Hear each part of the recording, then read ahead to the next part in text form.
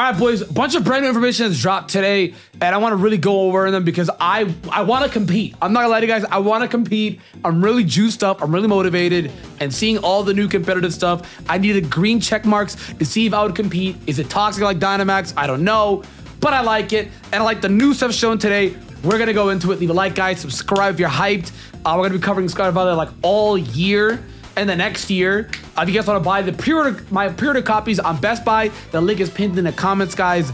Use that to be able to pre-order Scarlet and Violet. Physical copies from Best Buy helps me out, and it helps you out. Tap in, tap in. Let's get into it, though. Cyclizar was, I think, the only new mon that was shown today, but it says a lot. This mon is pretty nuts. So he's a dragon normal, the first of his kind, because I'm pretty sure Drampa is normal dragon. So this guy is the first dragon normal. But regardless, it's the exact same.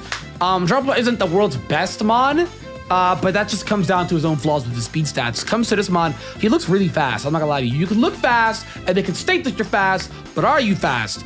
I did see in the trailers also that you get shift gear, so that buffs his speed and his attack, which is phenomenal.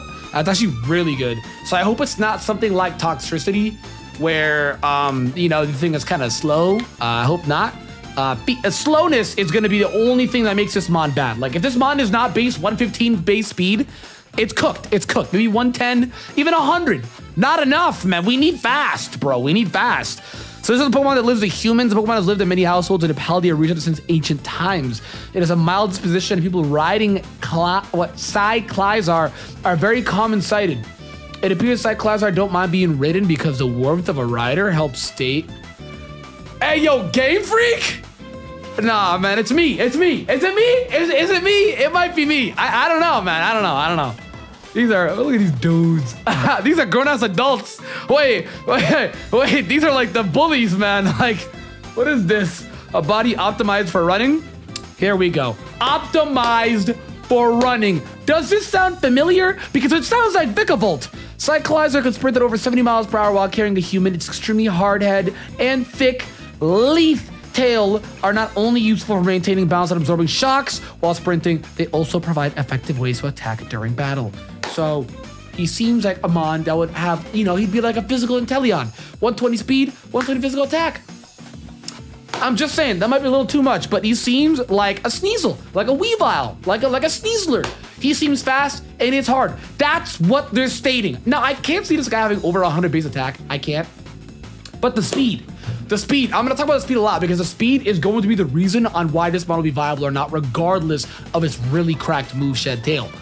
It needs to be fast in order to be able to use that Shed Tail to immediately bring it to somebody else. There are, hopefully, I hope that there's bulky Shed Tail users, bulky slow Shed Tail users. We'll have to wait and see. For now, though, the biggest benefit of Shed Tail, which is gonna go over pretty soon, he needs to be fast, like a 115 base speed minimum. Maybe I just think that's what he needs to be, you know? The last time they actually debated us like this was Vikavolt, saying the thing is like, what, Mach speed or whatever it is, or faster than a plane, and it goes crazy fast. Yeah, it had base 40 speed. Vikavolt doesn't even look slow, but it's base 40 speed. So please don't humble the bag. A new move, Shed Tail, the user creates a substitute for itself using its own HP before switching places with a party. So, party Pokemon awaiting. So basically, it's essentially Substitute and Baton Pass at the exact same time. They fused Substitute and Baton Pass. This move is ridiculous. Now, we don't know if it's going to be able to transfer stats. All we know is that it subs up and then it switches. But I feel like it will be able to transfer stats because all you have to do is set up first and then Shed Tail. So you can run a Focus Sash build. Well, you know what? Actually, no, you can because it uses its own HP. We don't know if it was half. I'd have to look back at the trailer. Was it half? I'd have to look back at that trailer, man. But this move is really important. This move can quite literally shake up singles and VGC. This move is really big. It's essentially Substitute and Baton Pass fuse. Now, it doesn't look bulky, so I feel like you don't want to set up with this thing and then Shed Tail. It seems more viable to just immediate Shed Tail and then be set up behind a sub and maybe have sub on that mon. I don't know. Something maybe a little, I don't know if I want to be too extra about that, but I don't know. It doesn't seem the bulkiest mon to be able to like set up and then Shed Tail and then boom. Like, what if you can't shed tail because it uses its own HP. So upon looking at it, guys, as you guys can see, it does actually take 50% of its own health. Going over the new items, though, these are going to be really important for the competitors as well, too, that are watching this video. Mirror Herb essentially allows the holder to mirror an opponent's stat increases and boost its own stat, but only once. So it's one-time use. It's a herb, so it's probably gonna be like White Herb. Makes sense, right? Because White Herb resets your stats. Mirror Herb is going to copy the enemy stats. It actually makes a lot of sense. It actually does. So, which we actually did see as a Titan.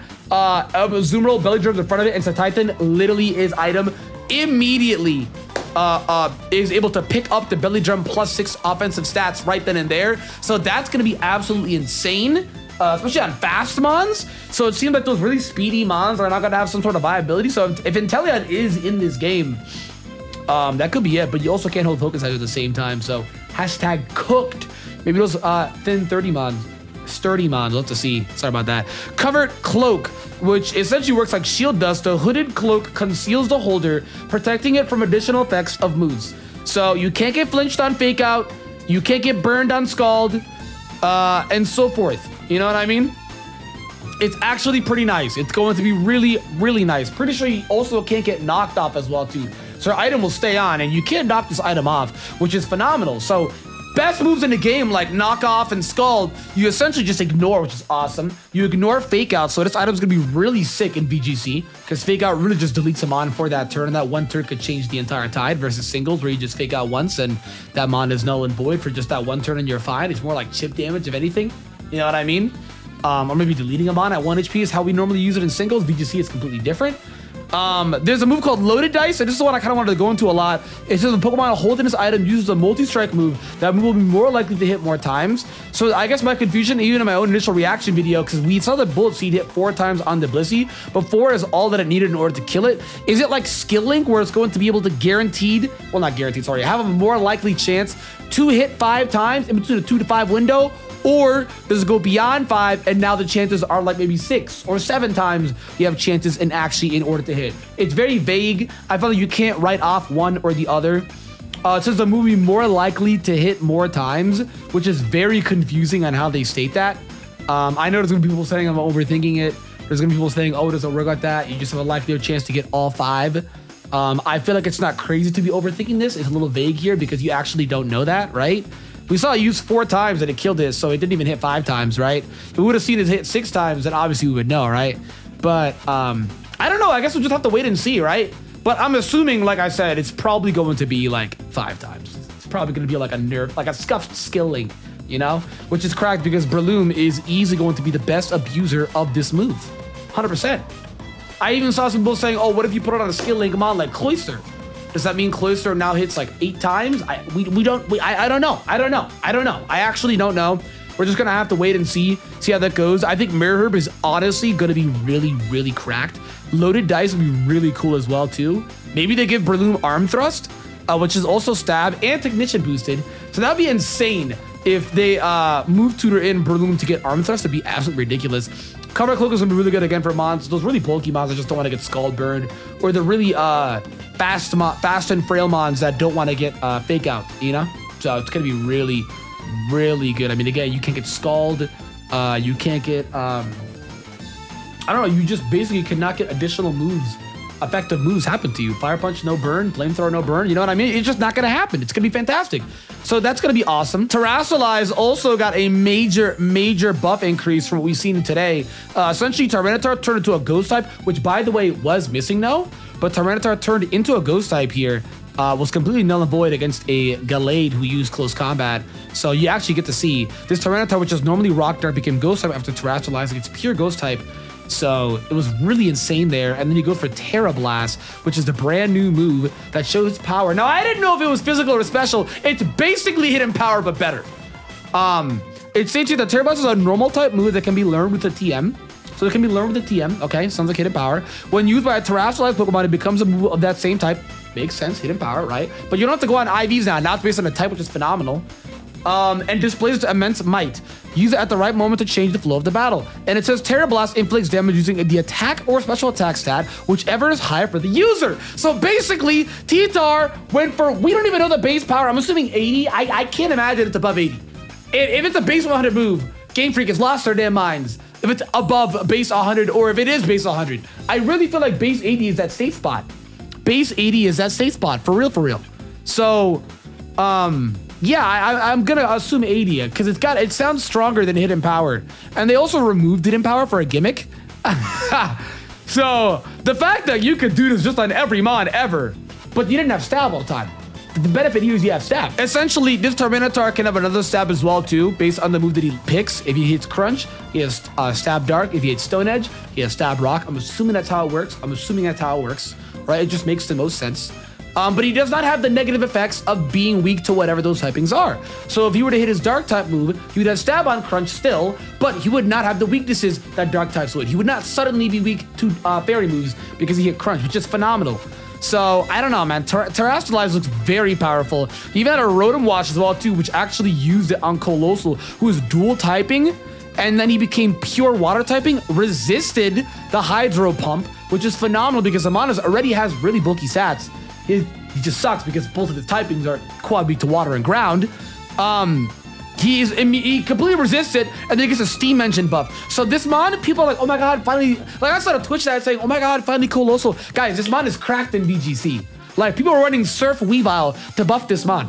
But like, this is a major buff to Colossal teams and doubles. It's a major buff. It is a major buff.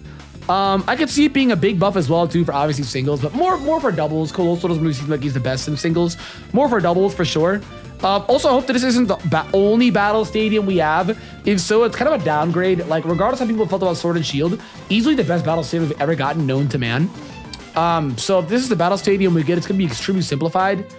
Me personally, I don't care as long as the timer is good, and we didn't see anything from the timer today, which is extremely unfortunate. So you can clearly see here that this Flareon goes for Terra Blast, which is Fire Terra Blast. So it's confusing because it's already a fire type. So it has a fire Terra type as well too. I would assume it's double the stab. Ridiculous, by the way. They said it only works that way though if you have two typings. So you have the Terra stab and then another tab of your original typing. So a lot of questions, still a lot of stuff to be discovered over Terrestrialize. I would love to make a full discussion video of Terrestrialize because Terrestrialize looks really, really, really good, man. Really good. And obviously it's going to be accessible to every single mon that exists. So kind of hope that Game Freak stems away from that. I'm kind of tired of accessibility to every single mon that exists ever. So we'll see. This is a trailer here for Terrestrialize. Say Pokemon video game players, this one's for you. So it's basically a major competitive buff to patch that they showed today. I'm really looking forward to it. The Pokemon, the features, everything looks phenomenal. Who knows? Maybe they finally make the Pokemon stronger. Who knows? Based on the Terra types. So maybe if Saitatan has Terra type Fairy, that'd be ridiculous. Holding a Mirror Herb, that'd be ridiculous. But guys, let me know what you think. Leave a like down below. Again, use my pre-order code. The link is pinned in the comments, in the description, guys. You literally help me. And also, I help you by getting the game. And you help me with clicking the link as well, too. And buying the game. Appreciate it, guys. Thank you for watching.